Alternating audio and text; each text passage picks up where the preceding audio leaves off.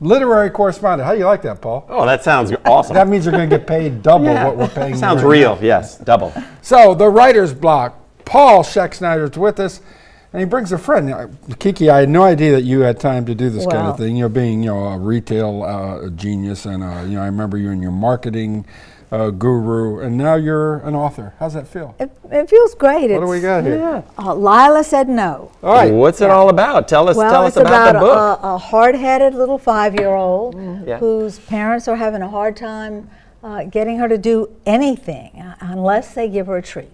Is this an autobiographical?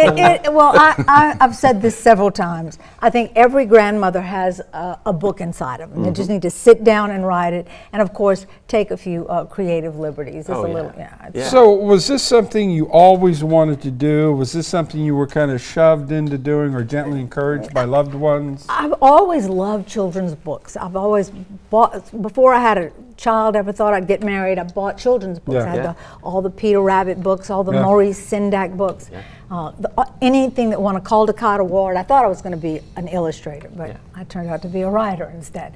And so I think it's because I have such a short attention span. I love reading children's books. But I just always said I wanted to do it. And so it was probably 2 years ago, I was telling you.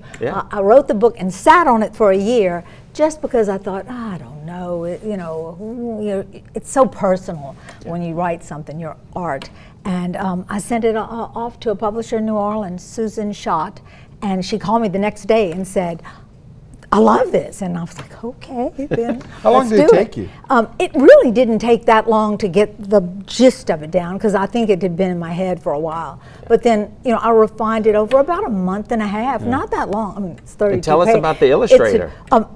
Aileen Bennett, who, oh my gosh, I know, and another it's a crazy story. I sent her a message, because she and I have been distant friends, and I asked her if she had time. I didn't tell her about the book, what it was about. I was still kind of shy about it. If she had time to do an illustration, and she said, "Oh no, I'm too busy. I'm too busy." Yeah, I didn't know Aileen even did that. Well, she's so talented. But anyway, so she's also Susan's publisher, which at the time I didn't know. I sent the book to Susan, and she said, "I've got the perfect illustrator for you, Aileen Bennett." And I'm thinking, well, she's guess right around the corner. Well, I was thinking she doesn't have time, and so Susan sent her the book, and Aileen said, "I'm in. I'm in." And Aileen said she really enjoyed it because it's so different from anything that she's ever done. All right, Lila Says No. Where can folks find it? Well, you can pre-order at Barnes & Noble and Amazon, and then it'll be available on September 15th here. Lots of stores have called me about it, and please go buy it or pre-order. Thank you. Congratulations on the book. Congratulations, all the best. Paul, good to see you. Thank you. All right,